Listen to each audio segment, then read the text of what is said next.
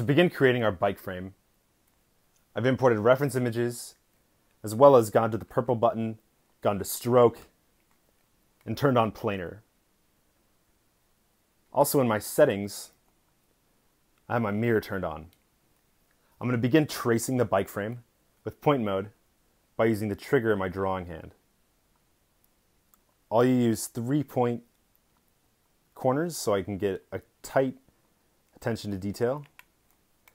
I'll press my non-drawing trigger to end it, and then I can come in here and turn on loop to make sure that we have a closed circuit.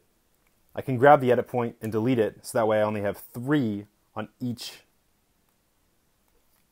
turn in the stroke. Once I have it where I'd like it, I'll create more geometry.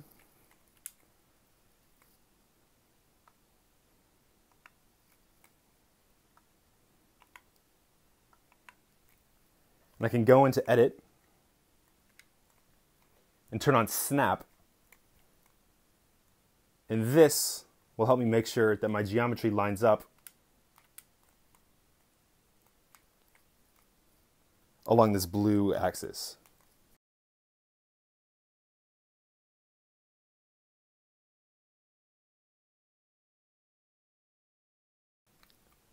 Once I have that looking the way I like, the next thing I'm going to do, for example, is with this front, I want to make a fork. So something similar to what you're seeing in these images. What I can do here is now I'm going to turn off planar. I'm going to edit this, turn snap off. Maybe I'll add an extra edit point in the middle here. Now I'm going to turn planar off. And now I can begin to make the wishbone and expand the fork from side to side. The same can be done on the back as well. You got to turn off planar. And here you can have a pretty quick ideation of a bike frame. Again, if you'd like to edit how thick these strokes are, once you're in the edit mode, you can use this slider to do so.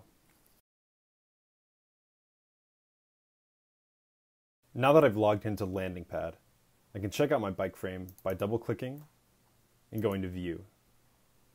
Here, I can use my mouse just like in traditional CAD to check out my model.